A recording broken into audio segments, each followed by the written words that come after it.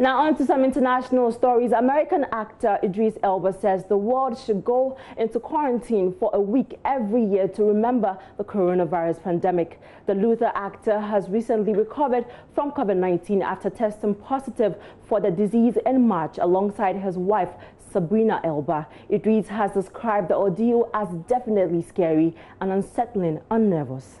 I think that the world should take a week of quarantine every year just to remember this time and remember each other.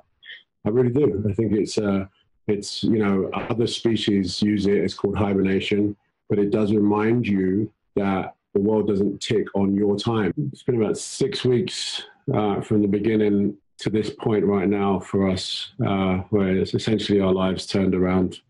And definitely scary and unsettling and nervous. And I think that's been like a real collected world experience, you know.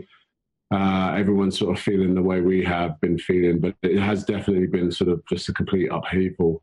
Thankfully, we were extremely lucky to be able to get very mild cases of COVID, and the outpouring of support and all of the people who have reached out to us, and it's just been overwhelming. During the time of crisis, you kind of want to be close to home and familiarity, and so that's been a bit difficult for us to sort of manage and navigate. My little kid is 6 years old tomorrow, and I'm hoping to see him as soon as I can. So it's kind of like you think about your family and you think about the things that comfort you in your own home. We've been fortunate. We have been staying in a lovely place that's been very comfortable for the time, but we're looking forward to going home. Definitely. That's all we have for Showbiz for this afternoon. My name is Kadi.